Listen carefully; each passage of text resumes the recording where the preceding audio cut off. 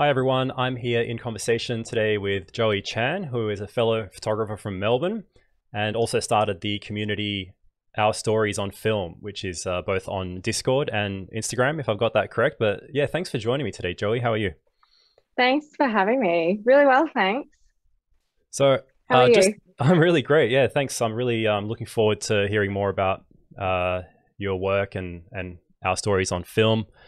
But just to start off, for anyone who isn't familiar with your work, what I have seen of it is that it includes a lot of, but not limited to, photos of people for one, but definitely a focus on people with a lot of portraits and particularly their stories. And I'm sure that's part of, where the naming must have come from for both your Instagram and the community. Whether that's done through the captions or just how you photograph people, I think that's something that definitely comes through that I notice, and it could just be the way they're shot. But what I wanted to kind of start with was that sometimes it's fun to just take portraits for the fun of it, for the sake of it. But I think personally that it is really great to go a little bit deeper and to see a little bit more of the person's story and something about them and that connection between them and the photographer. So could you just tell us, first of all, a little bit about that importance to you and how you go about it with telling someone's story through photography? Yeah, I thanks for such a kind review of the work. Um, I guess I've always been fascinated with people and just really curious about the way people think, how they feel, why they're driven to do anything. And when I think about photography, I that's what I kind of think about when I am planning like a shoot with someone. Because I guess anyone can be a photographer in the sense like we've all got phones. We can all take a photo, whether or not it's good and what determines quality. I think about how to make a photograph in the way that I can communicate how someone is or a little bit more about them beyond what they look like. So it's probably the thought process, and I'm so glad to hear that that comes through in some of the photographs. So yeah, no, that's really great to hear that Definitely. that's showing through. It's Yeah. intentional. Yeah. Yeah, because a lot of Yeah. work seems, especially when it comes to portraiture these days, something like editorial or a lot of fashion shoots seem more driven by aesthetics or something. Whereas I do notice that it almost seems like you have made a connection with some of the people you photographed, and you go into the effort of writing something about it in the caption. So it's almost like a joint appreciation through both the photo and the caption. Do you actually tend to either make friends with some of the people you photographed or have some prior connection with them, or do you just kind of come about them through the way you would regularly meet people out and about? So I typically, for the people I've met, either through friends of friends, or if I'm at a gig, for example, and I notice someone, maybe I meet a DJ or someone there, I would, if there's something that I'm curious about, I don't know, it's more of a feeling though. I think it's more of a sense of feeling of like meeting someone. I think I'm drawn to maybe that curiosity about something could be, either why they like a particular genre of music or um, culturally, where they're from, how they ended up, being in Melbourne, for example, because, I like the diversity. I think it's that connection organically as opposed to, just sending people a direct message. And that's probably something I haven't really done much of, because there are really interesting people. And I think my portraiture in the last year has been focused around telling stories of other creatives. So my friend Gina Sterling, who's a burlesque dancer, I've had a few shoots with her, and just getting to know her over the past year and a bit, her journey, and like she's just taken off with her career in burlesque, and now she's doing that full time. To musicians, DJs, illustrators, and I love hearing, just asking them, how do they find their art or medium, Where do they find inspiration? So I like to have those conversations either in preparation for the shoot. I also like them to have their input as well. I'm not someone that just says, this is my vision, I want to be like this, can you fit me? And there's no wrong way about it. I know people have, photographers have a certain style or vision in mind, and they're scouting people to fit that vision. I've probably done it another way, which is just more like feeling that connection with someone, getting to know them a little bit before taking their photograph. Yeah. So it's not like you're coming in with a pre thought out concept like a lot of people do a concept shoot. It's more, I think, it's, at least I gather from what you're saying, is that you're definitely a people oriented person, and that's what is mainly drawing you into the process of making portraits. It's what I think, that collaborative approach. And I also find that doing it that way, I feel like my subjects kind of feel like it's theirs as well. And I hope that they can see themselves through what I've shot and feel like I've represented them correctly, or shown them in a way that is true to who they are. So that's always in the back of my mind. Yeah, I'm sure it does come through. And I will have been showing the audience a bit of your work on Instagram, including, hopefully I'll try and get some of those captions in, which is something I mentioned earlier. And I think it's a great touch to kind of add on to the portraiture, which is great, mind you. And one of the more recent ones, I think it was a family member you posted, like an older family member, and it had like a great story behind it. And I think that's what kind of cued my reaching out to you, because I've shared on Pushing Film on the Instagram page, and then I thought, that's really great. And I'd already been seeing your work for a while, but yeah, I'm sure more people will hopefully check it out. And what I want to move on to a little bit is just the importance of shooting it on film, because obviously a lot of us watching are probably interested in film, but what is the importance of the film to your process? And do you think it would still be the same if you were shooting it on digital, which to me, it seems like it would, because the message is the main thing of importance. But does film really supplement that? Is it essential to it? Yeah, absolutely. I think film, I found film maybe about over 10 years ago, maybe about 12 years ago. And I have been quite a perfectionist growing up. Culturally, like, I think that expectation put on myself, I've kind of always felt the need to perfect things. And even with film, I really wanted to get things right and stuff, but then they got to a point when it taught me how to just like let go of control a little bit and just slow down. I mean, it's probably very cliche. I think everyone that shoots film probably says that, but really letting go of that perfectionism and control and slowing down has really helped the process. And obviously the aesthetic as well has been something that is harder to achieve in digital, because I'm not a good editor.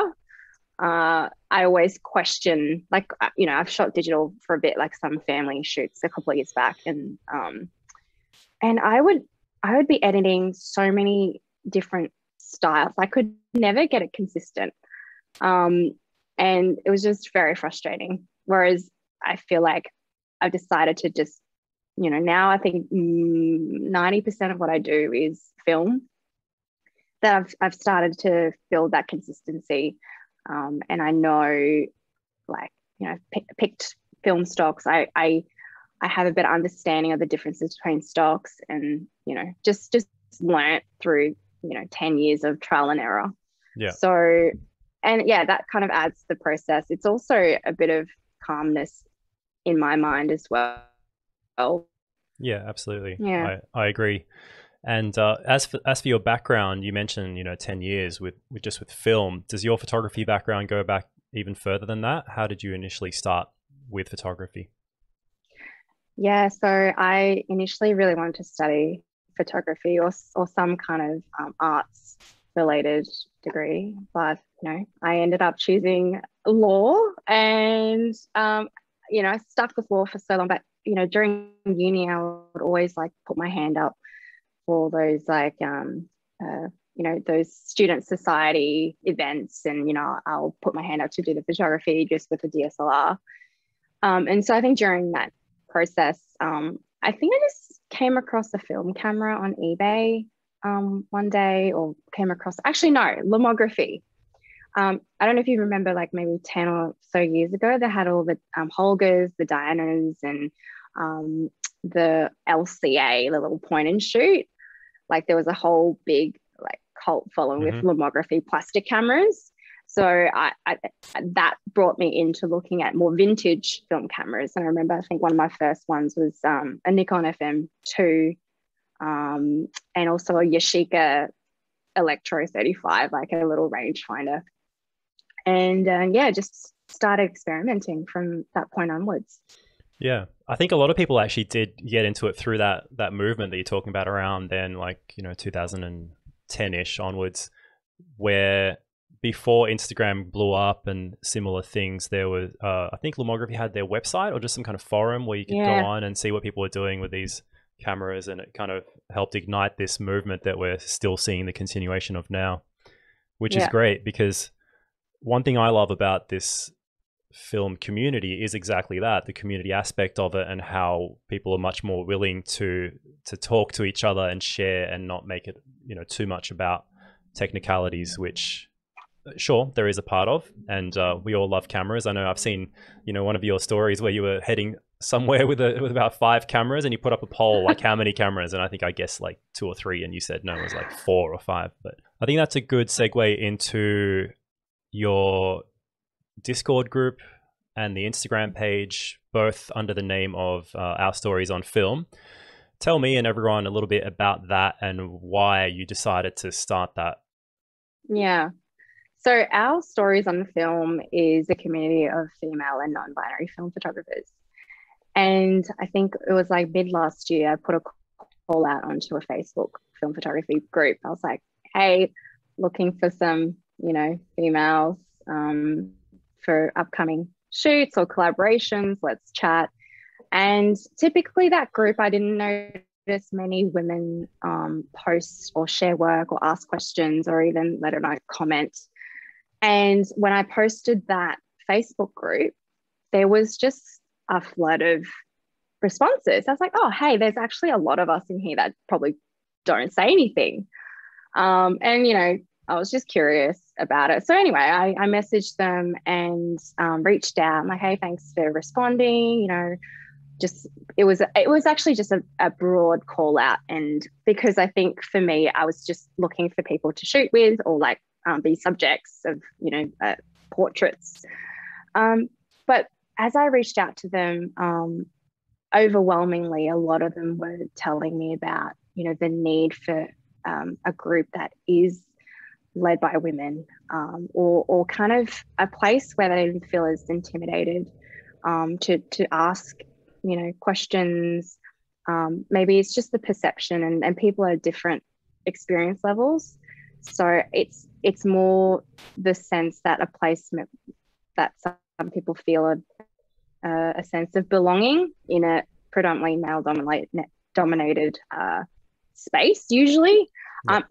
I don't think that's necessarily true in the sense like by numbers. I feel like there are a lot of women that do shoot.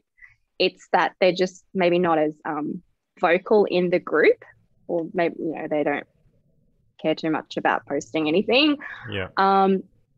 So yeah, I was just kind of created this space so that let's just round people up. It's there if you want to feel comfortable, share with a different crowd of people. So kind of just grew organically from there, and people just started to jump on the Discord and share their ideas. And now we have this new initiative that we're in the process of doing, which is doing a community zine. And we're just in the early stages of building that at the moment. Awesome. Yeah, I know you mentioned a little bit of that, and I'm sure we'll circle around to it a little bit more. But just going back to a little bit of what you said, I have kind of heard that repeated through either people I've spoken to or heard it on podcasts, for example, in conversations, and maybe even seen a bit of it myself, because there always is a bit of a stigma that, like, you know, let's say the female photographer's asking a question on a forum, there probably is a much higher tendency for someone to think, well, this person clearly doesn't know what they're talking about. I'm going to have to over explain or kind of maybe shout down certain opinions in a certain way. And I think it's great what you're doing with the group, and it's part of the reason why I thought it would be good to get your voice out there and for more people to find out about the group, even if it's just a few, because it is something I've been hearing of a lot lately, even though obviously for myself, I don't generally feel the effects of it personally, but because I'm in this space, I do hear about it. And I, especially in this last couple of years, I'm sure you've seen Women with Film Wednesdays, and there was Christine Bartolucci, who does the Analog Talk podcast, and a lot of people are kind of talking about this and kind of sharing a similar sentiment. Look, I think through Instagram and the different hashtags that are commonly used in the women film photographers groups community, I've linked up with different women from, you know, globally. In the UK and the US, who are leading a lot of conversations, and, you know, including the Analog Talk. There's another film fluke. She does like IG lives with different female photographers. Personally, I was actually quite surprised when I posted that Facebook post, because I'm someone, maybe it's my thick skin, or maybe it's just having, you know, different work experience. I've always been someone that I just do it. I get it done. If I'm going to ask a question, I'm just going to say it. I don't probably overthink too much in that sense. I have been, I suppose it's unsolicited advice sometimes, or like over explaining something because people assume that you might not know, or you don't, you know, have that knowledge. Like, I feel like that might be a default sometimes, and it is frustrating for some women to be put in that box because we're women. Yeah. I don't know. I'm sure it happens in other industries as well. But as I have immersed myself in this space a lot more, I hear a lot more what people have to kind of have to face, either through their Instagram direct messages or even, I've heard it from any very experienced photographers in the space, as well as people who are just starting exploring film photography. And it's a shame to feel that way when you're just so excited about something new, to feel like, I don't know where to go. So, you know, I'm just offering another place for people to, you know, share what they love. So yeah. Absolutely. I think that's great. And at least the way I see it is that there have been some strides, like, you know, a bit of progress in that regards of whether it's inclusivity or people just kind of being a little bit more open-minded about certain things. But what are the next steps? So both with the zine, how can someone still participate if it is possible? And, you know, what's next for the group and Our Stories on Film? Yeah, no, absolutely. I'd definitely love to get more people knowing about it and getting involved. So because it's our first zine, we've just started to open submissions, and the topic is identity. We're just calling for anyone, female, non-binary, film photographers, to submit their photos and how they, you know, what identity means to them and what represents their identity. We'd really love, you know, more submissions to come through. I think it's important. It's identity. I think it's an important topic to start with, I think, and it's quite fitting. We have put the submission link in on a section of the website, and At the moment, we don't have a hard end date. We're aiming for the submissions to come through by the end of February, maybe like into March. But we're trying to build a sizable zine. This is open to all levels of photography. We're not looking for technically perfect shots. I think it's how you, as a creator, communicates that topic, the identity, in the form of a still image. Yeah, absolutely. Have you had a lot of submission or involvement yet? And also, are you running that all yourself? Are you in charge of the zine yourself?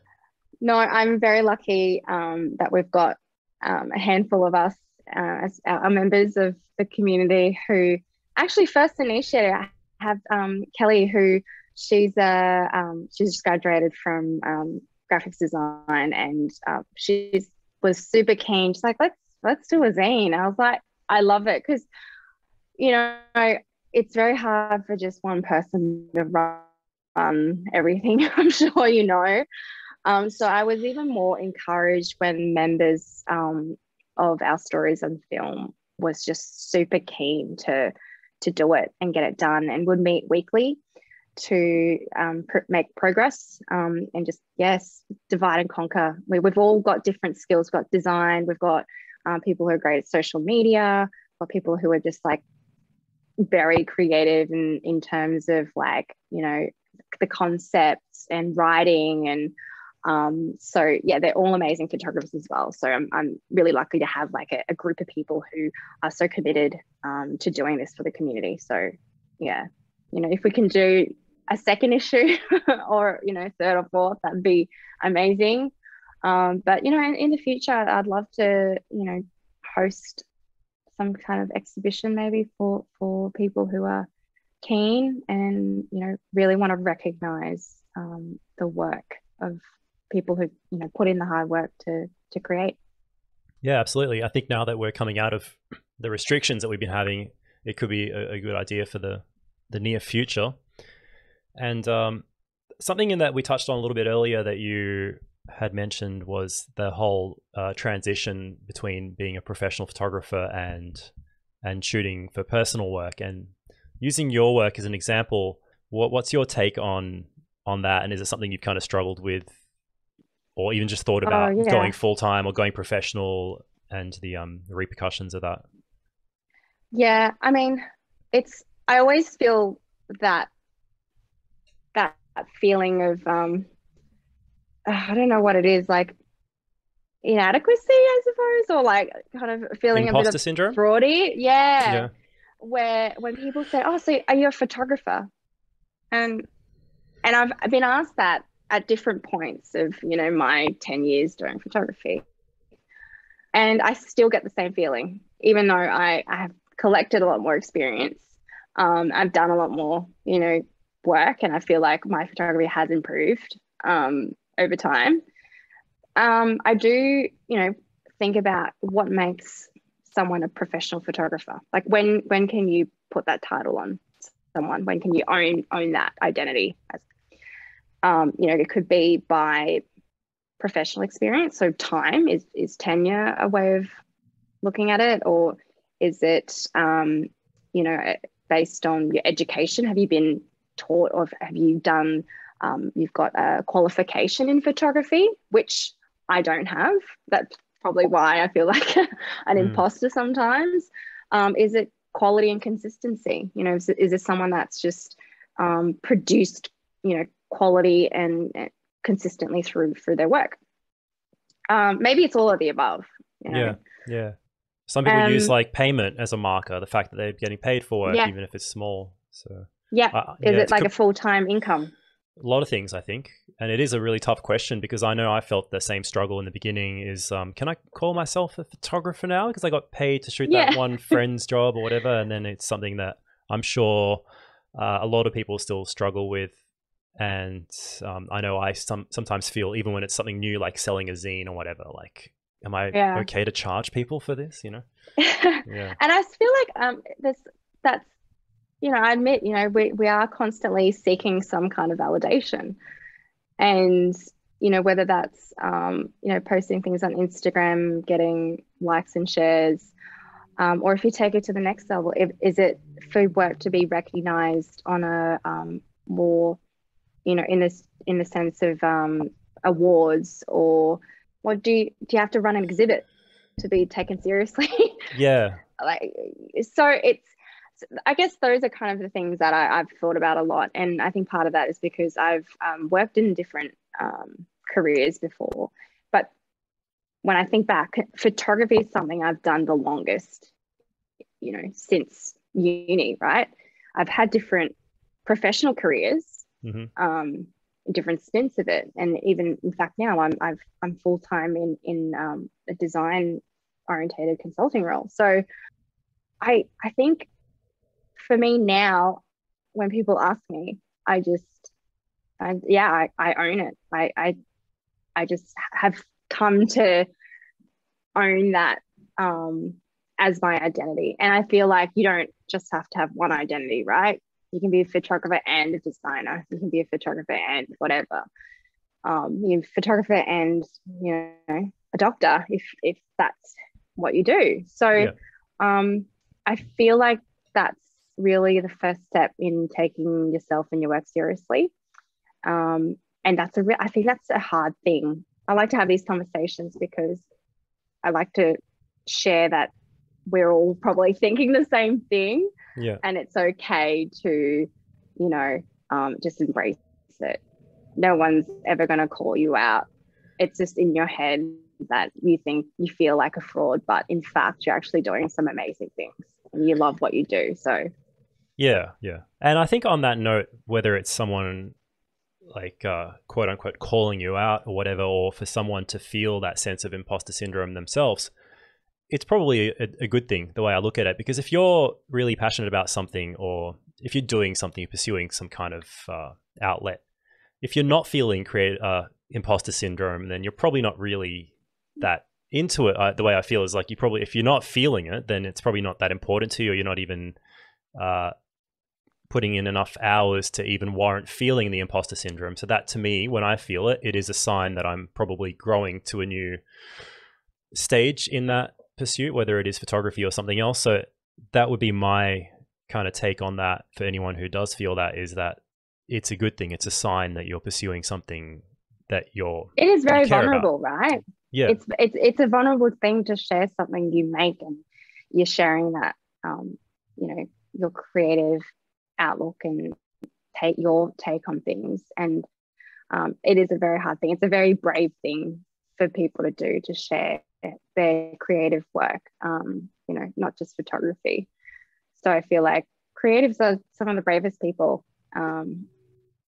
It's just tough. We all feel that. Because it is a bit of what you said, is sort of like what really defines, reaching that certain level of whether it's calling yourself professional or someone else.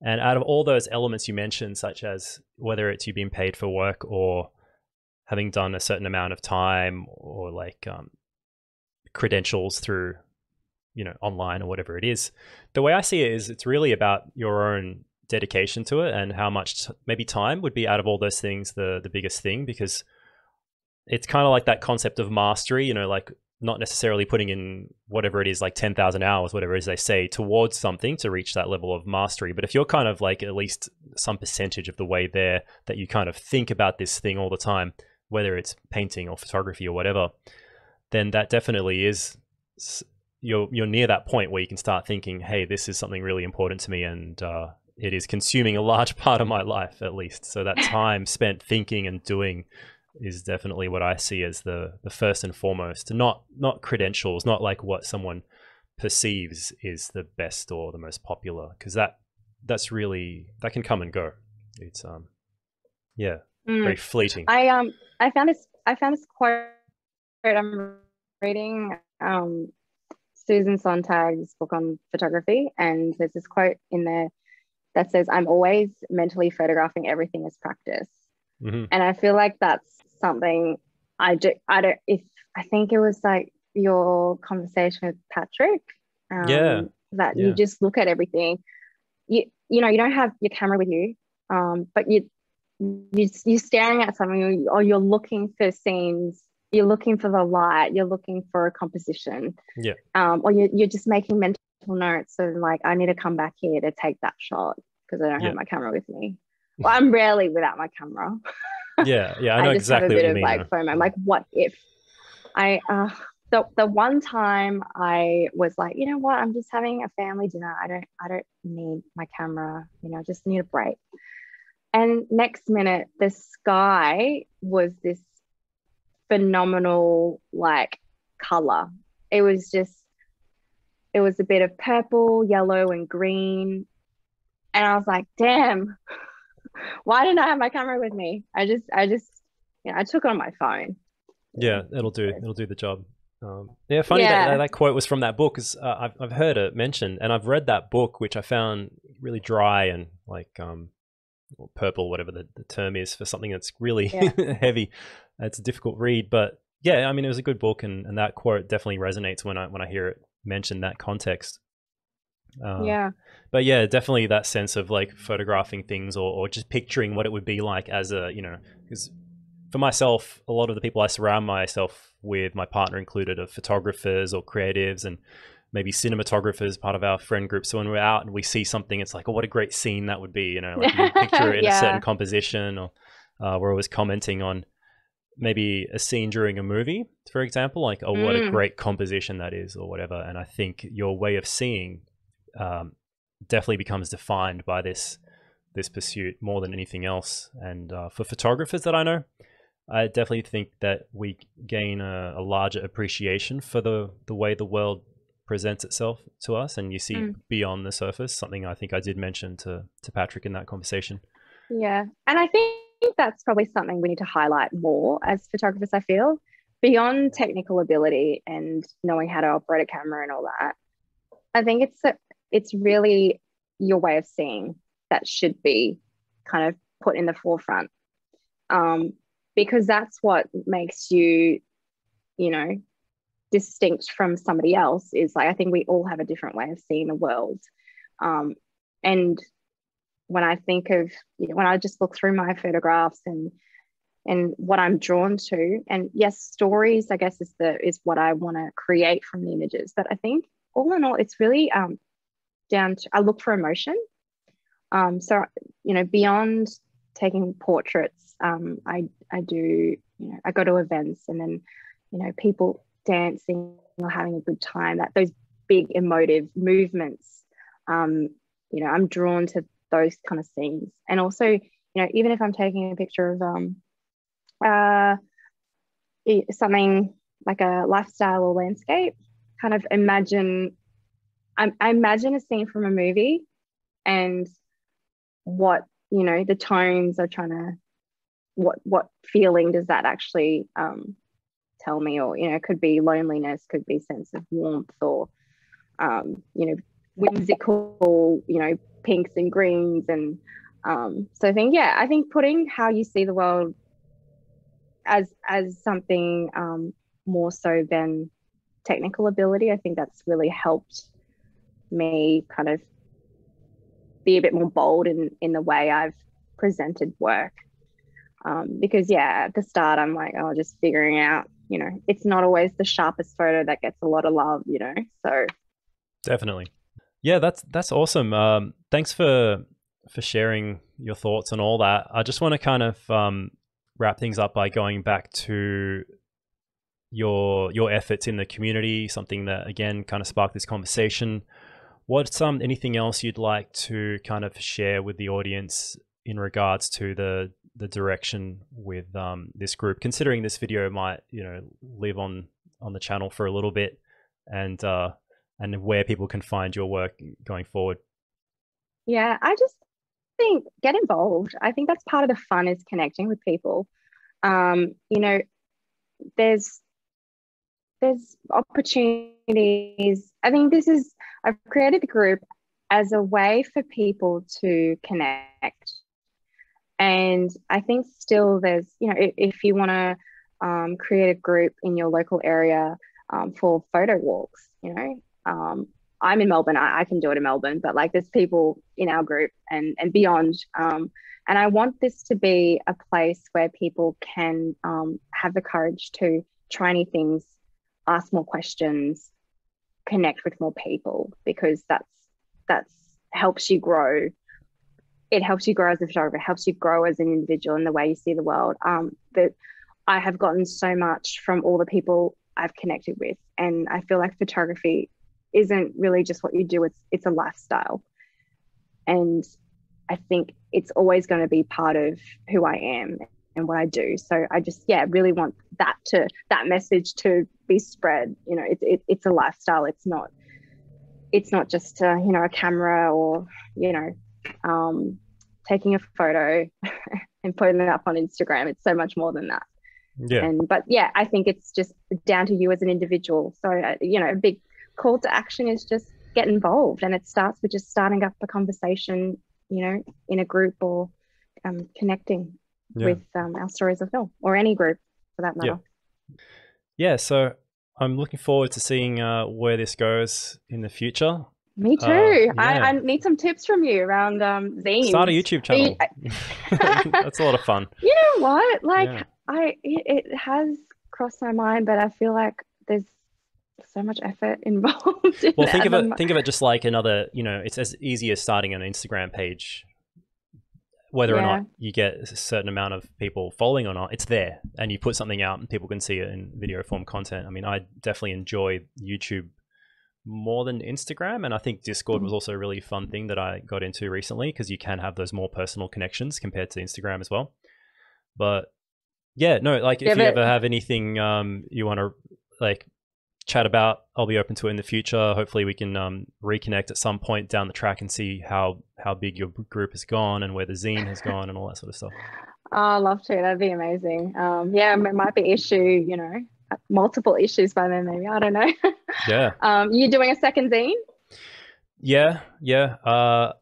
You can actually kind of see, well, that's the photos from my old zine. It's blurred out in the background, but that's kind of like my physical Instagram that I recently put up. It's like a metal board with magnets, and I just kind of put prints up there.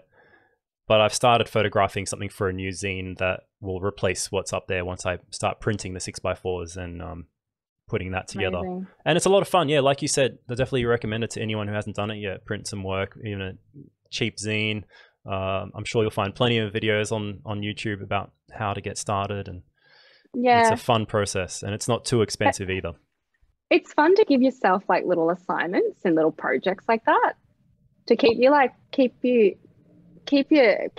have a goal, absolutely.